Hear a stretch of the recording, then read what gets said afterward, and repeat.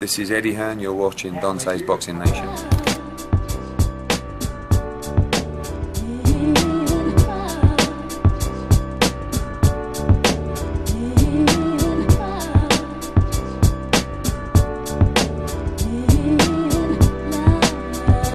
Dante's Boxing Nation, what's going on, guys?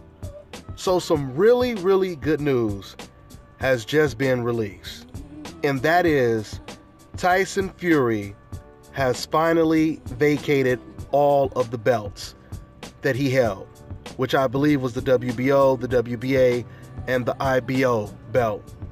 The reason why this is such good news is now there is no more of a holdup when it comes to making Anthony Joshua versus Vladimir Klitschko. Now that Tyson Fury has vacated the belts, we should get an official announcement for that fight very soon now. We already know David Haye, he just recently said that according to his sources, the fight is already finalized, but it hasn't been officially announced yet. So I think we will get an official announcement very soon.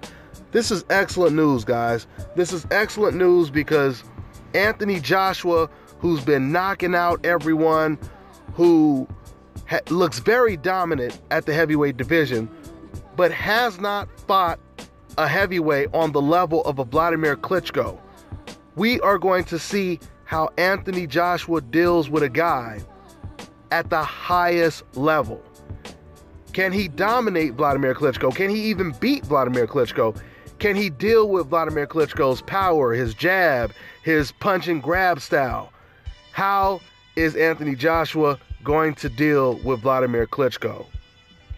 If Anthony Joshua can do something to Vladimir Klitschko that Tyson Fury couldn't do, like stagger him, like knock him down, like knock him out, it would be very impressive.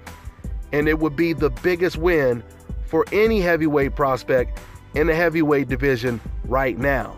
So I'm really looking forward to watching that fight. I may even go to the UK and cover that fight live if it comes to fruition. We'll see. But that's all I got for now, guys. I'm on to the next one. This is Bobby, and you're watching Dante's Boxing Nation. Love that.